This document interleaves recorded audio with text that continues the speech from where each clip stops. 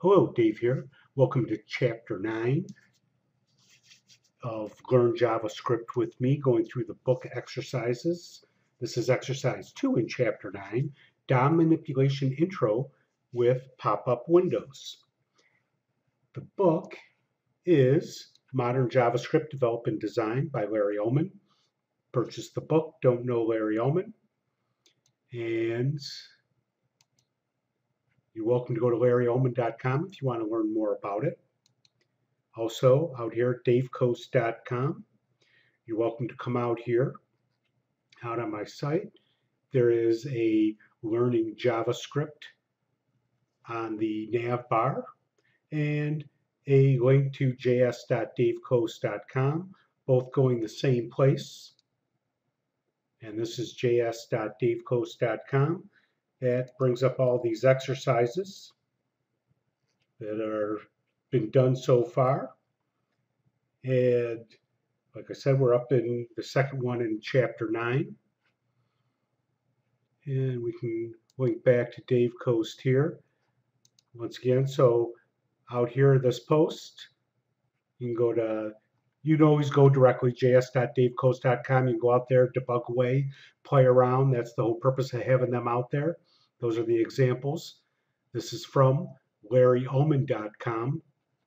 And you'll see later on when we go through the debugger how to see these pieces. And here's the code that I've used so far, the HTML, the JavaScript, and the CSS.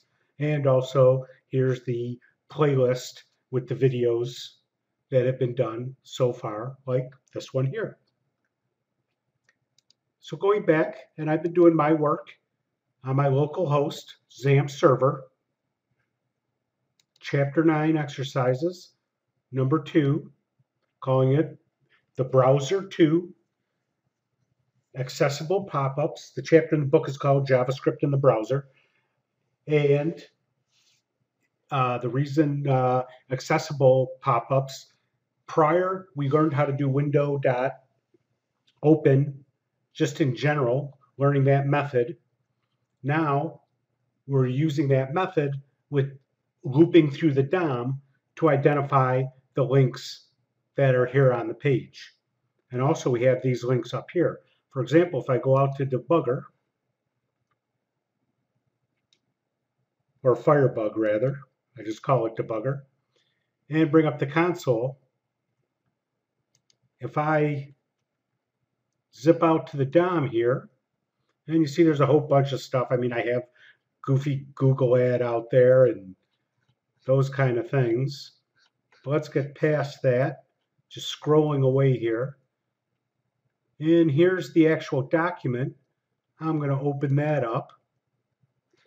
And in the document, there's a whole bunch of things. What we're focusing on today is that within the document, and we're in the DOM here, there is the links on the page. And I'll open that up and notice that this has brackets here. So this is a links array object, or a links array, however you want to term it. And right, it has index 0 through 11, showing that it's a length of 12. Well, that's a beautiful thing. And we can access this, for example, from the console. I can do document.links. Let me run that. And here's all of the links on the page. And if I spread out a little bit, you see I have all these links here to the different exercise pages. And I have a link here at the bottom to davecoast.com. One here, one there. I guess how many links is enough links? Coming back to the, so this being an array in brackets, then I can go after the various indexes in the brackets. And for example, if I go after, well, boy, how many are there? Well, let's look at the link. Document.links length, spell it correctly. I run that. Oh, it shows me that there's 12 of them. And I see that the last one is this link down here, but the two links on the page are here and here, since it starts at 0 and there's 12. This is link 11. So 9 and 10 are the two links I'm interested in. So I can look at links 9, run that. See, link ID, and that's pop-up B, link BID. That's the actual ID of the link. And we'll see that in the HTML in a moment. Just showing you the console is our friend. And if I go after 10, there's another link, and this is link AID. And here's the page that it's going to bring up. So let me clear these out of the way. That's what we're messing with in this example. I'm going to reattach that to the bottom. Turn off Firebug. And let's take a look at what this screen actually does. So if I click link B here, it brings up this pop-up window. Thank you very much. Nice little pop-up. I'm just going to move it over a little bit here. Move it up. Whoops. Didn't mean to do that.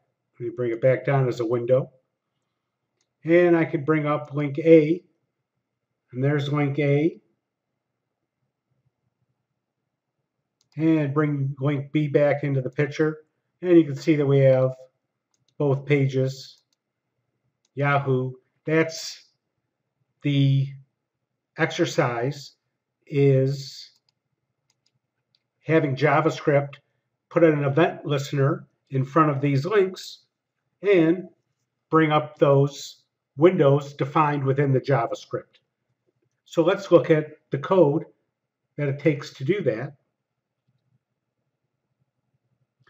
And here is the code. And what we'll do is take a quick look at it here in the editor, and I'm using Notepad++ as my editor of choice. Here's the JavaScript code. Then we'll actually run it through in Firebug to see how it all works together, happy as can be. So anyway, here's the JavaScript. Here's the main HTML page, and here's that section with those two links. Notice way up above, right, I have all these, here's all the other links. So I had to do something to deal with just these two links, because those are my only two links that I want to put event listeners on. And given these links IDs so that we can reference these HTML elements. And here's just very simple pop-up windows, just showing the A for window A and the B for window B, just to obviously have a difference and have a different name. In the actual JavaScript, here's just some comments at the top, and it's bottom up in the JavaScript. Here's our anonymous function that is executed when the window is loaded to set our event listeners, and it will only set it if the ID is equal to link A or link B, and it will turn that, so once the event is triggered by clicking on one of those links, we execute the create pop-up. Coming back here to the HTML for a second, now if the visitor does not have JavaScript enabled, it's going to do the standard default browser behavior, which is just bringing up a separate tab with that link. So that's progressive enhancement, what is being taught in the book, and it's how you have to think about who's actually using these pages. So going back to our pop-up code here, we start up down here, setting up our listeners.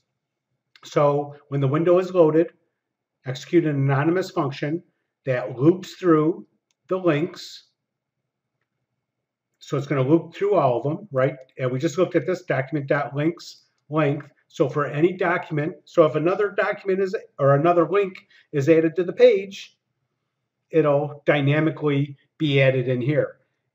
Although for this specific case, since I have those extra links on there, we'd have to put in the code for the name here. And I guess I could have done some kind of a wildcard for a special ID. Either way, I think we get the idea of the example here. But this is the DOM manipulation piece, is looping through the actual DOM, which is the document object model that has everything from the HTML page. Every element is referenceable.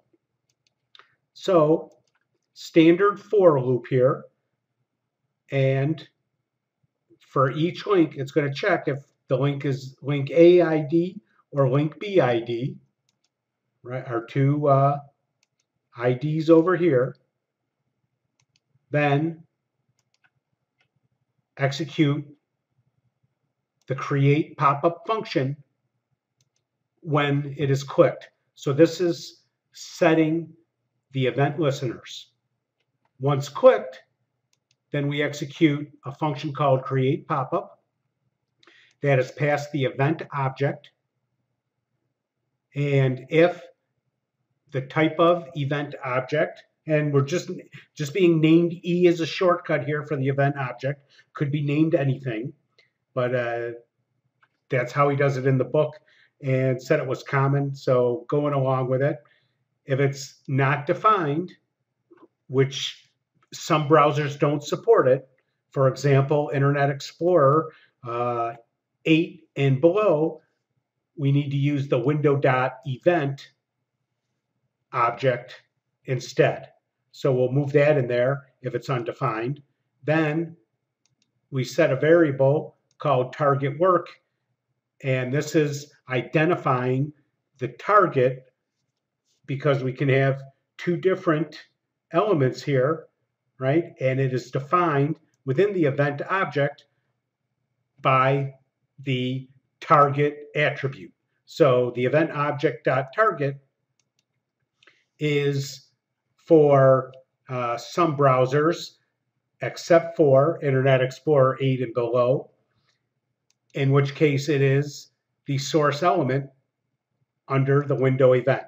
So there's our browser agnostic code, and we've been using that through many of these examples if you've been following along. Otherwise, important piece to know here, but this is basically how we write it without saying, ooh, is it browser IE8 or whatever, something like that. Then in here, setting a variable called window name work, a work variable, which is equal to the pop-up window plus target work, right? This target work dot ID. So it has an ID attribute that I can assign or concatenate to ch9 pop-up. And I'm basically just giving it a unique name so that both windows can live at the same time. That's how we were able to put them both side by side. Otherwise, one would just overlay the other. And then variable pop-up work actually does the window open method with target work.href. So there's the actual URL, and there's three arguments here. 1, 2, 3. The URL, the new window, pop-up window name, and the attributes of that window. And the attributes are the height is 450, the width 950, and you can actually read that, but these are the standard attributes that are used, and very common. Scroll bars should always be equal to yes. Remember, you want to think about your visitor here. Then if pop-up work is not null and not pop-up work.closed, which means that we actually created a pop-up window, it does exist, then go ahead, give it focus, return false, and we're done. So there's our code. We'll take a quick buzz through that in debugger, see how things work, and consider our intro to DOM manipulation successful. Let's move this code out of the way, back to our window. And one other thing before I do bring up the debugger is just that progressive enhancement. So if I come out here and disable JavaScript, options, and this is for Firefox, content, and just unclick the enable JavaScript button here, click OK. Now when I click link B, look at that, it brings up a separate tab. And if I bring up link A, it did link A in that tab. Okay, that's all well and good. Let's go back and go back to Tools, Options, re-enable JavaScript, OK, refresh, make sure everything's happy. There's link B. There's our pop-up window with JavaScript listening for it. I'll go ahead and close that. Let's turn on Firebug. Detach it for visibility purposes. We'll go ahead and go to script here, reload to see all our sources. It starts by just bringing up the HTML. So I click this guy up here and say, no, I want to mess with my JavaScript code. It brings up the JavaScript code here, just so we can see more of it. And I'm going to go ahead and set a breakpoint. All I have to do is click over here at the first executable statement within the create pop-up window. Now it's already created these listeners, so we don't really need to walk through that, just a standard for loop. Any questions on that, just let me know. But anyway, I went ahead and set a breakpoint here, the first executable within create pop-up. The listener is already active. So let's go back to our screen. I'll click link A. It stops at our breakpoint. Right? It's sending this E object. Notice out here we do have the E. And you can go ahead and take a look at that deeper if you wish.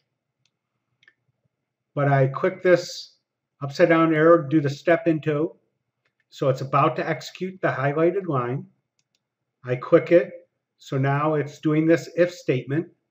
Is E undefined? Then do it for the window event. And if I look at E, E is not undefined, although it would have sent it to the window event anyway by now. So too late for that. So target work. Notice that it's that link AID. That's the target. Now I'm creating another variable here, window name work, right? Doing the concatenation from this literal string plus this target work ID, and that's equal to the link A ID. I clicked link A, and that's the ID associated with that link. Step through that, so now my target work name is that concatenation string. And you can see that over here also. Keep stepping. So now we're doing this window open with our three variables. See the URL, the name, and the attributes. Step that again. Ooh, there was our screen. So our screen is up now, right? If I can bring that up for a second. See, there's our pop-up window. Go back to our debugger here. Now it's not null and it's not closed. We obviously just saw that, so let's give it focus. Right? So now we're going to give it focus. It's about to execute that statement. Just gave it focus and return false, and we're done. So that's how the code works there. I can reattach. I removed my breakpoint, reattach that to the bottom, turn off Firebug,